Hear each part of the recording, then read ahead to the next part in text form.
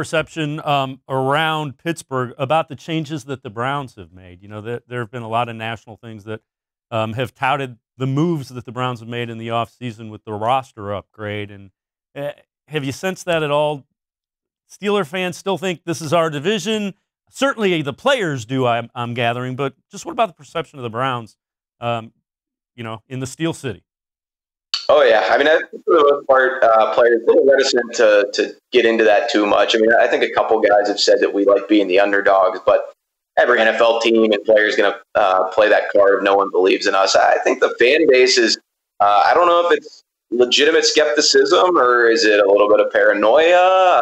Who knows? But folks aren't really buying into the Browns around here. A lot of fans from the Steelers side are basically saying, we'll believe it when we see it. This franchise always finds a way to screw it up. And now you've got these big personalities coming in here. Odell Beckham, of course, joining forces with Baker Mayfield, Jarvis Landry, rounding out the super friends there, so to speak. I mean, yeah, the drama with the Duke Johnson, contract situation that Baker Mayfield weighed in on. And was it his place to do so? Was it not?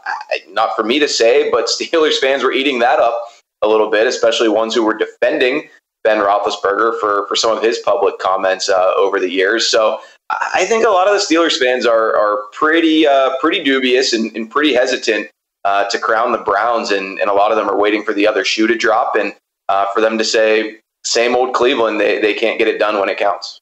Well, you know, you can't, if you're looking at it objectively, it's the franchise that hasn't done it. You know, 1-32 is, or 1-31 is just 2 years removed, and it wasn't but 7-8, 7-8-1 a year ago. Last